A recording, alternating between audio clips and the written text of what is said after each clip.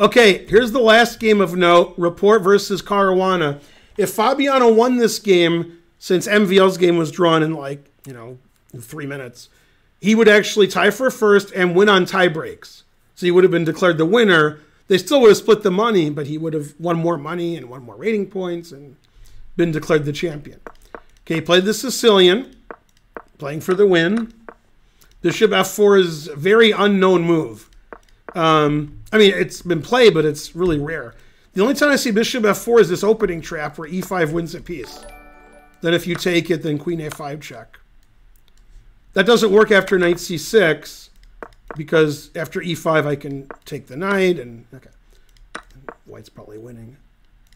All right, so this is actually one of the main lines that's been played a few times. And even though Fabi didn't seem to know this, he was thinking forever on every move, he seemed to get a fine position. Now, most of you would take on a7 because, I know who you guys are. Then after queen a5, you would be like doing this, and you'd be like, why can't I take the rook? And then like, oh, I'm in check. Oh, and then you'd still keep doing it. You're like, oh, maybe I can still do it. Okay. So he played knight c3. Now he could take, but it's not his turn. Okay, so the game was sort of boring, where white just had a slight advantage and black couldn't do very much. It was just, nobody could do anything. They were just chilling.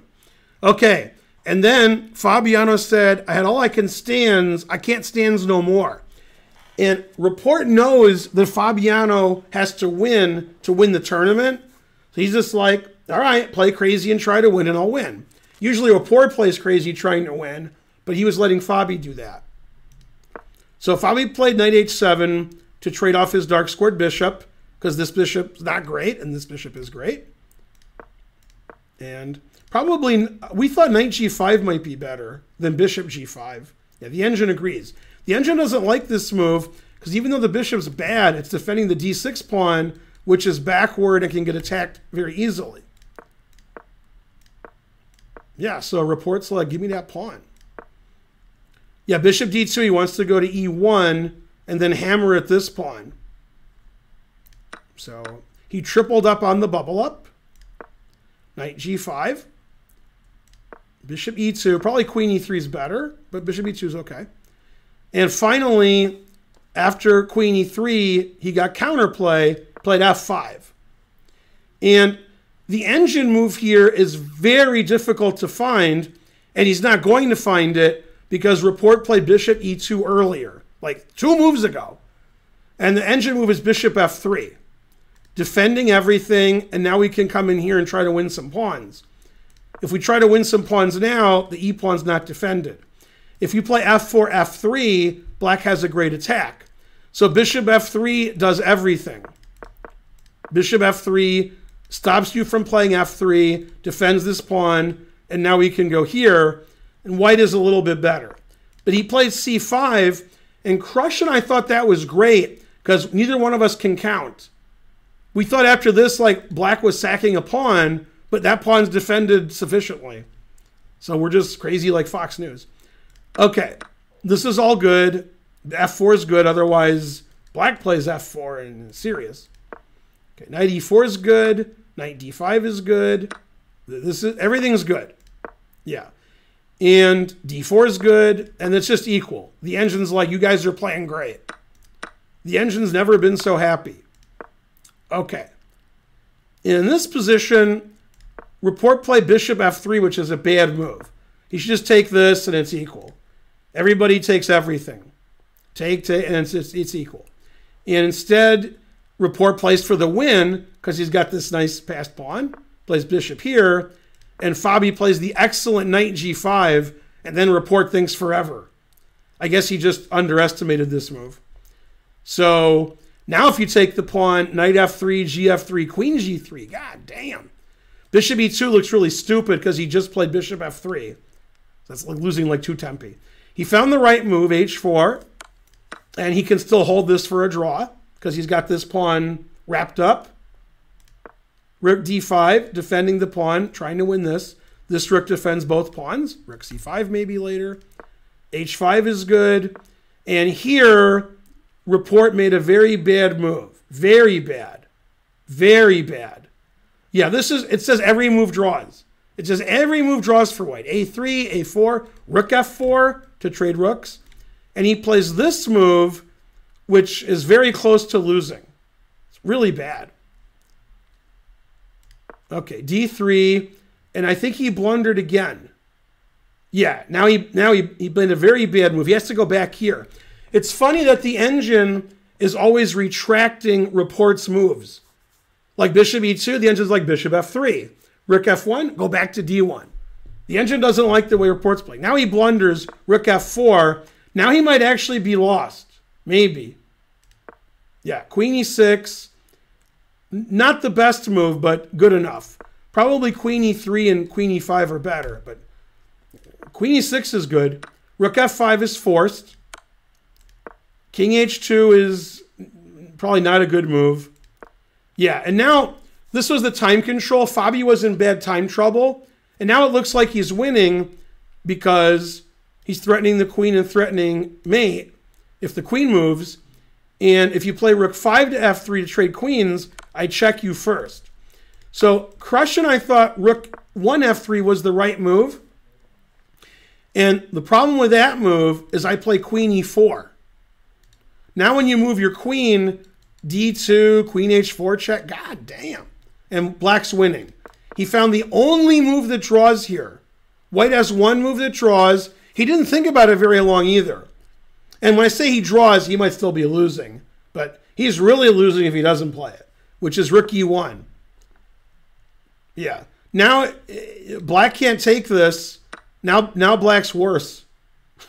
You're not going to save your pawn. I'm already a pawn up and your king is exposed. So you have to trade queens. And then rook D4, threatening this.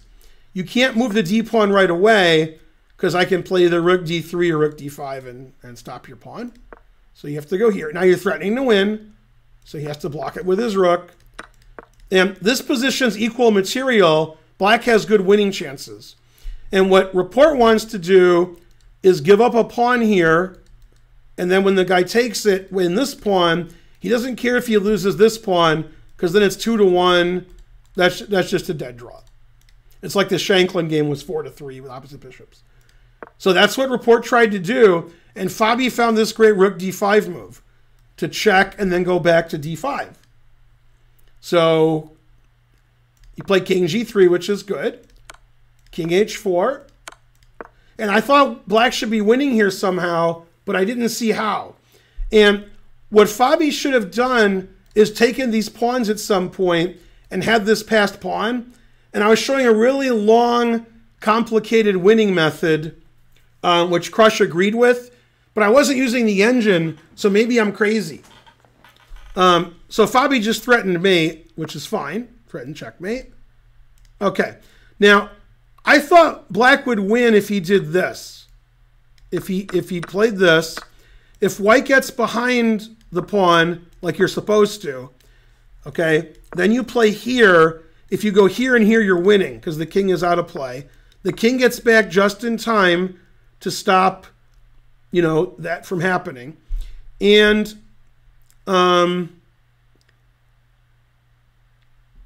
what happens on rook A8? Oh, G5 is probably... G5 doesn't look like it's winning. G5 definitely isn't winning. Yeah. So we have to actually play king G8 first. Rook A8 might just draw here. A3, king G3. Yeah, that's just a draw. The engine is saying black has a like almost winning position. That is incorrect. The engine's just wrong. Yeah, this is actually an immediate draw. Yeah. Yeah, the engine thinks this gives good winning chances or is winning. It's just wrong. Yeah. Without this pawn, this is a draw. All right, now the engine's thinking about it and saying, all right, never mind. Ivan Karamazov. Yeah. So maybe that line wasn't winning, but I'll show you what I was thinking. This is what I was thinking. I didn't see rook A8. Is you play king here, and you run your king over to B8.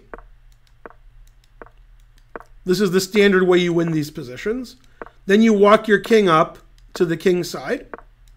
Break on through to the king side. Okay. and we get this position. And the idea is, if white doesn't do anything, like here, I'm going to give you my A pawn, and then not king takes, but rook here. And then I'm going to take this and this. Yeah. Although maybe with the king on G2 I can take. No, I can't. Rook A7 draws. And I thought this was winning. Now I'm not so sure. The engine's saying this, this. This seems like it's winning. The engine doesn't think it's winning. Huh. Maybe it's not, because if I ever play rook here, you check and take this pawn. But I thought I could play rook here and then king here. Why doesn't that win? Yeah, why doesn't this win? What am I missing? Oh, rook F5. So you can just keep attacking this pawn, and if I hide my king, you play rook F5. Ivan Karamazov gifted another sub. Thank you, and subscribed. So probably that didn't work. Yeah. Probably this doesn't win then. Okay, so Fabi did this, and he tried to keep the pawns on the board. And this was amazing. In this position, which I thought Fabi was playing the right way, get his king involved, I thought Rapport was going to play G5 to like trade pawns. He played here, and he's like, play king F7. I dare you. I double dare you. Do they speak English in king F7? And Fabiano's like, all right. And this was just brilliant. I mean, this is great what Rapport did here. It might be the only move that draws. That's what the engine's saying. Engine could be wrong. Rook E2. Stopping the king, but that's not the point. The point is, I want to check. If you go back, then I want to play for checkmate. That's why the rook's on E2. So, I mean, this move's just great. Yeah, now you can't win. Yeah, the only move that tries to win is king back to G8 and get your king back there. But that's going to be a draw. I'll play B6 and I'll draw. Yeah. So they repeated and drew. This move also draws, but what black looks like he could be in trouble. But G5 check is the only move that draws. And then either move draws. And the reason is I just go check, check, check, check, and that's it. You can't, there's nothing you can do. Oh, I didn't check. I typoed. You just leave your rook on E8 and you check with the other rook, and you can't block with, you can't do anything. It's just a draw. So Fabi could have done that also, but instead he blocked with the rook, which is the other legal move. Then he defended his pawn, and that's a draw. Okay. Yeah, he didn't play king G8. He played here, and yeah. So Fabi had good winning chances in that game twice. Very resourceful defense from Rapport. And the game should have been drawn earlier, but Rapport, I think, was trying to win because Fabi was in time trouble. And then he almost lost as a consequence. Frankly, terrible. So 5 draws in the last round, and so forth. Mainly and so forth. Let's see. Levy, Alekine. There was a 4 versus 4 that was won about, I want to say about 7 years ago, but I don't remember what year it was. Ponomarev versus Carlsen in a rapid tournament. It was rook and 4 against rook and 4, and Carlsen won. He was like very, very, very slightly better. And it was drawn forever, and then finally Ponomarev cracked. Former world chess champion Ponomarev. Frankly, ridiculous.